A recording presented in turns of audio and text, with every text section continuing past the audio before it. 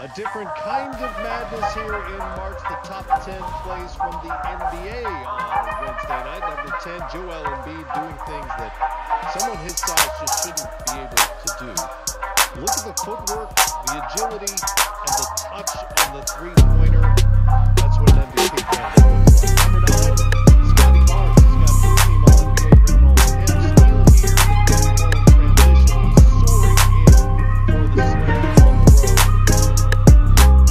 First trip to LA to take on the Clippers, and their fans came away impressed. Number 8, Giannis Antetokounmpo.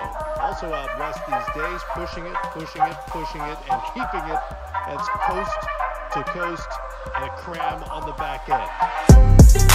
Number 7, keeping our California theme, Celtics and Phoenix on the road. Wednesday night, Marcus Smart, the alley-oop to Robert Williams. That's Bob Williams to you. And number 6, Jalen Green. Splits a pair and soars in for the big finish. The rookie with all kinds of hops. Number 5, we're looking again. It's on Luka Kongu this time. Off the pass, hangs, hits, reaches back a little bit to avoid Kelly Oubre, and is still able to finish. Number 4, back to Houston. Kevin Porter Jr. tracks down the loose ball, bounce pass to himself for the two-handed flush. Why not? The dunk contest breaking out in Texas. Number 3,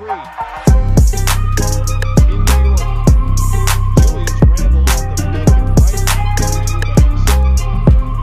Eubanks never stood a chance. Randle had a little something to say about it on the back end of the play to find out. Number 2, San Antonio. Lonnie Walker III.